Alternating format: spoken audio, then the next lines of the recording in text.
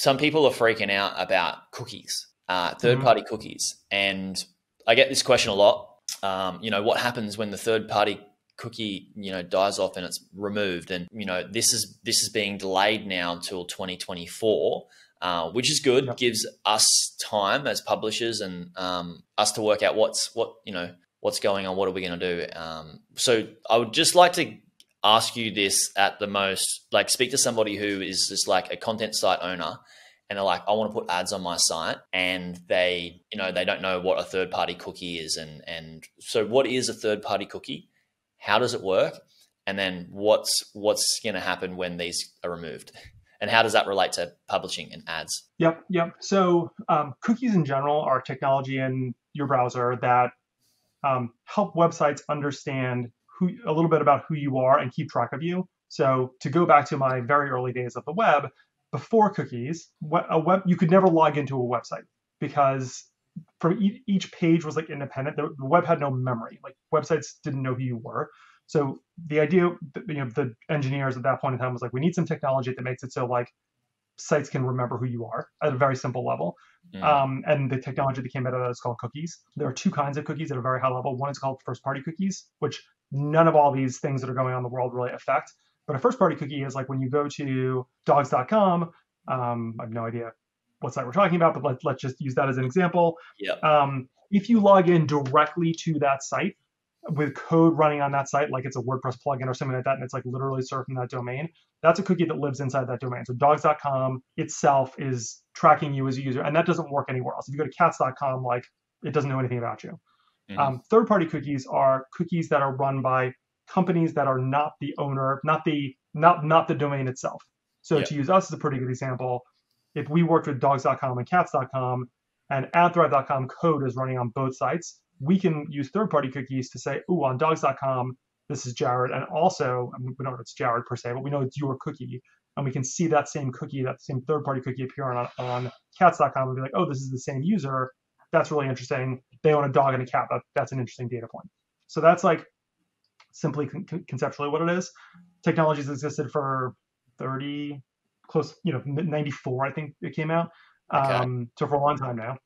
And from the early days of it happening, people realized there were a lot of privacy issues around that. And more privacy is becoming a huge deal, generally in the world, but also because of regulations like GDPR in Europe and CCPA in California and Colorado and Vermont and Brazil and more and more states and countries are implementing different privacy rules, forcing people to start saying like, how do we improve user privacy? And third-party cookies are one of like have a lot of weaknesses when it comes to privacy, because effectively any company that can run code on a website can track users all over the place. It's like sort of a scary like situation. Definitely. And so all of the browsers have made efforts to clean that up over time. At this point, the only browser left that doesn't turn them off by default is Chrome. But Chrome is 50 to 60% of browsers out in the world. So it's a big deal. And I think so and then, the key point is that advertising systems have been built over the last 15 years on cookies as the core technology. And so it's like, oh, go ahead.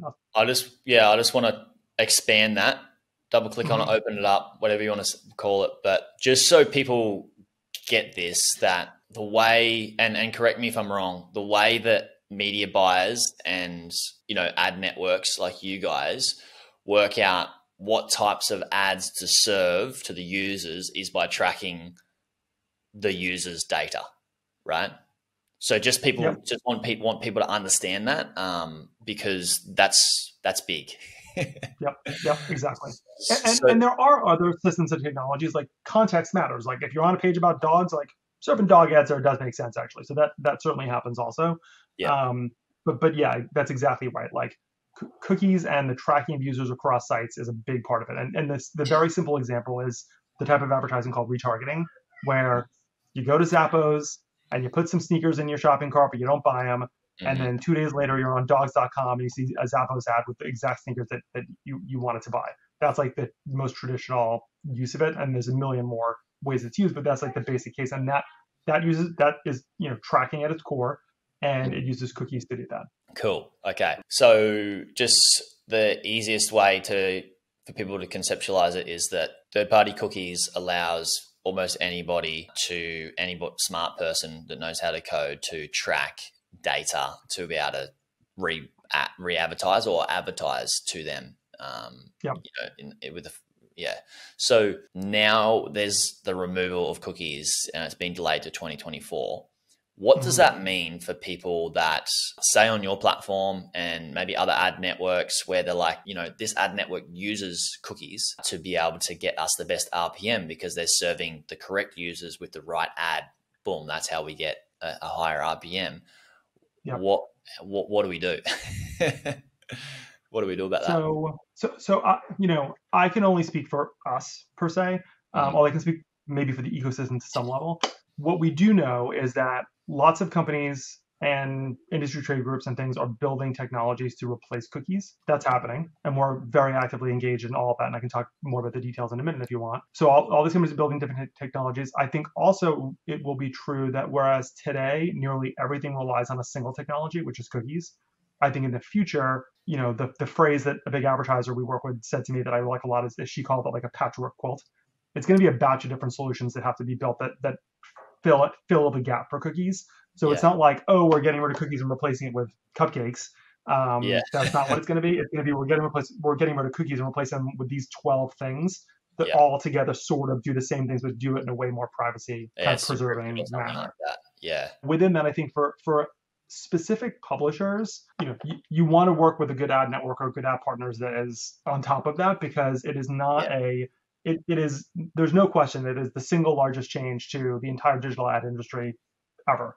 And so it's like, while I think that we can come out of this all fine, I'm sure there are a lot of people who will not come out of this fine because it's complicated and not trivial to get from our point A of cookies to point B of this future that we don't fully understand yet.